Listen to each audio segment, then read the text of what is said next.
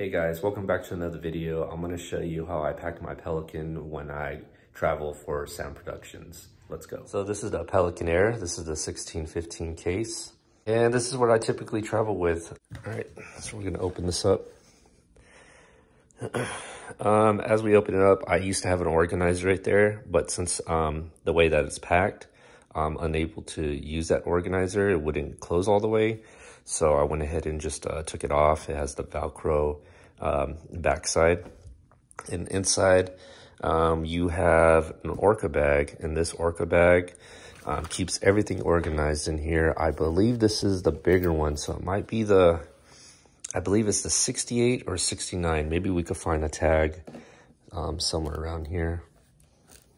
I know they have one on the side, but this is the one of the Orca hard bags, and it has 1, 2, 3 dividers in there, and it has some pouches in here for some extra stuff. I have all my waist belts and Ursa pockets in here.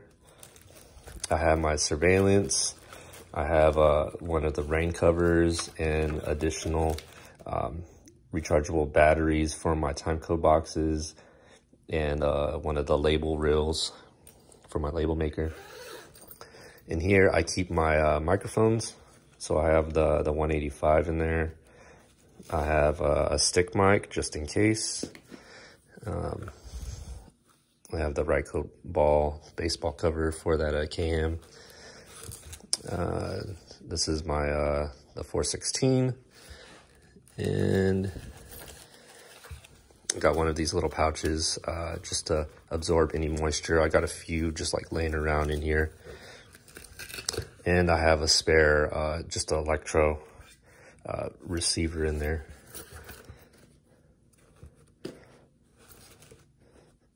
So I'll put that back in there. Let's see what else. I have a couple of harnesses, but this is going to be the most lightweight one right now that fits in this case. I do have the heavy duty Orca one, but this one works well, so, and it's light. I have my power in the electrosonics pouch, all my charging needs, and that's actually, I was charging a little bit earlier, so there's a little bit more stuff that goes in it. Just a little bit of, lavalier stuff, anything that I would need on set. I carry that inside the sound bag with me. Wireless, this is all my transmitters. They're going to be in this bag. And then as you can see here, SD cards, SD readers, some USB-C cables. I usually have more batteries with me, but since I'm flying for this particular voiceover session, I really don't need that much with me. So I have 1, 2, and 3 batteries with me. One's actually in the sound bag. I have 2 caddies of the 9 volts and then 1 caddy of the AA's. And then I got 2 Sony headphones for client IFB. And then I have, this is one bag for all of my receiver antennas, and I got the antenna mounts, and I got some small little arms too for the antenna bow ties. These are my lavalier pouches. I use them. I use the Tentacle Seek bag, and this is going to be the B3s Countryman and the Sankin Cost 11s. They're all in here. I have the Expendables, similar to that other like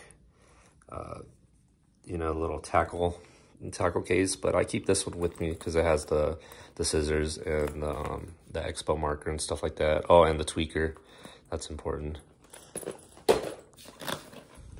Time code, I keep a tentacle velcroed on my sound bag, but this is just additional cables and the 2 TIGs, the Mo's Gear time code boxes, which I like.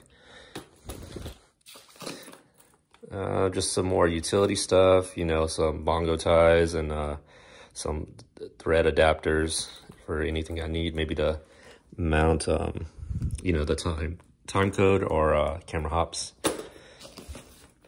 Very important. Got the poncho just in case, because you never know. And then, you know, just some more Velcro and stuff like that. Additional ears. These are the, I think these are the 400 series from Shure. And I got some XLRs. Any kind of patching that I would need for either for going into or coming out of the recorder. All right. So right now I am using for camera hops is the Deities BPTRX. I was using the Sennheiser's G3, G4s. I found these to become a little bit easier because all you got to do is just, you know, you just charge them up. And, you know, they're very versatile. Time code out, they can record. You know, it's just scratch going into the camera, so it doesn't need to be clean. And sometimes they don't even use that scratch audio. Most of the time they don't use that scratch audio, but if it's a sit-down interview, I'll just XLR into the camera itself. But if it's like run and gun, these are fine. They're okay. And yeah, so that's that. There's nothing on the bottom of this case. I got my what is this, English sticks, a little small slate. Love that slate. Fits in my bag. I got this phone mount. Usually I keep it mounted on my bag with my phone so I could use the Wingman app. And this arm, same company as that other one, Stage Ninja. I use this for my voiceovers, so I'll either clamp it onto the end of the table or a desk, and yeah, this comes in handy.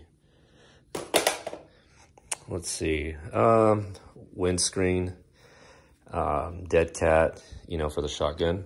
I got a label maker for the slate, and maybe for any kind of accessory bags I need a label. Umbrella, of course, you need that. These are the Sennheisers. I think they're the 280s. I've been using these. I love those headphones. They're comfortable. And I got a boom in here. Fits perfectly. This one actually fits in the 15 series Pelican too, without the Rycote shock mount. This is the KE79cc. Planning on getting the carbon fiber one. It would be much lighter, but I love this boom. That's the internal cable. And then I got my mixer. I believe this is the OR280 bag. I'm not gonna open that up, but has the dust cover on there. Got the Mix Pre 10T, and then 411s, and then the BDS distro in there. I got an iPad mini. I can use this for time code slate as well too, with the movie app, and sometimes Wingman app too as well. And last but not least, I got a Stinger for power, and then just one XLR cable. I have a coiled XLR cable that's inside of that bag. That's what I normally use. And yeah, that's it. So that's kind of a little tour of like how I pack my Pelican. If you have any questions, please let me know. Thanks for watching this video.